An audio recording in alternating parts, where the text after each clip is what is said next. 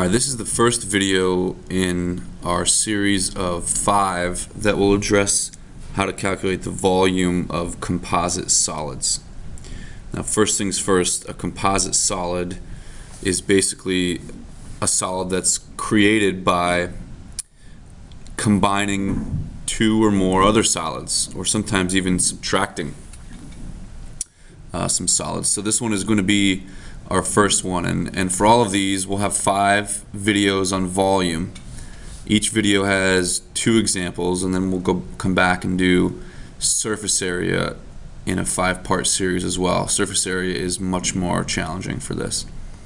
Alright, when we're talking about volume, again, we're talking about how much stuff you can fit inside. So we're talking this whole solid, and in this solid we have the top rectangular prism and the bottom rectangular prism combined together.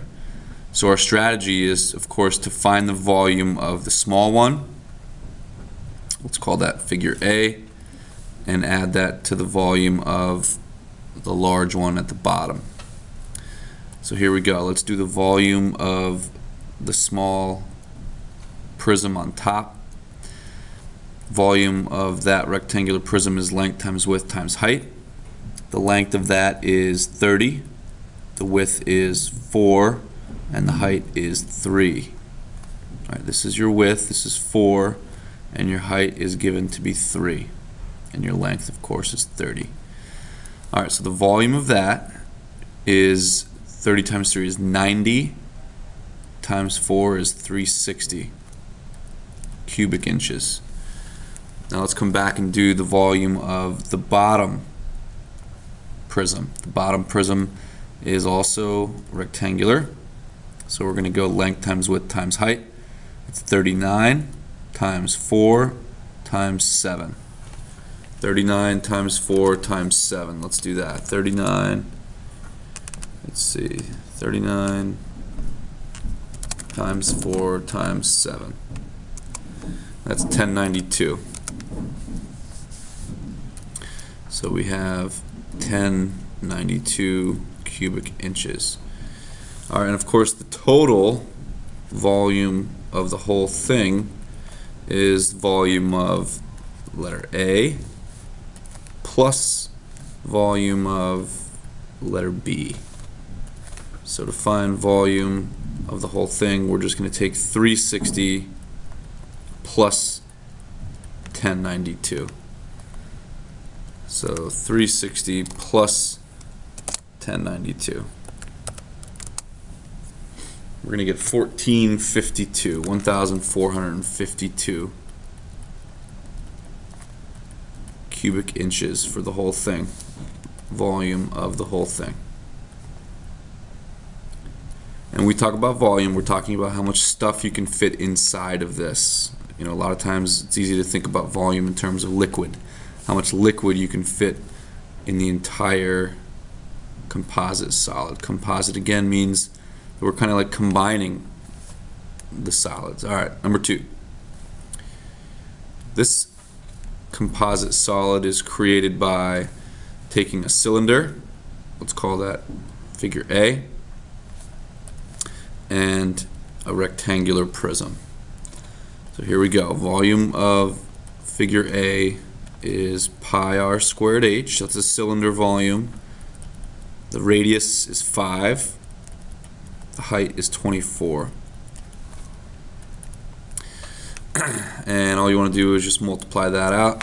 25 times pi, 25 times pi times 24. And you get 1884.955.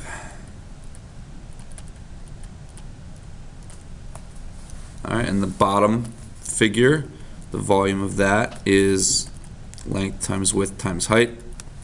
It's a rectangular prism, so we're going to go 116 times 13 times 21. 116 times 13 times 21. And let's see, 21. And that's 31668.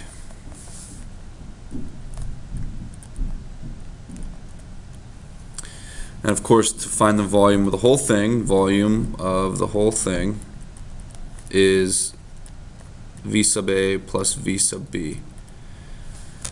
So we have, let's see, add that to our previous answer. I'll just type that 1884 point. Try to use as many decimals as possible,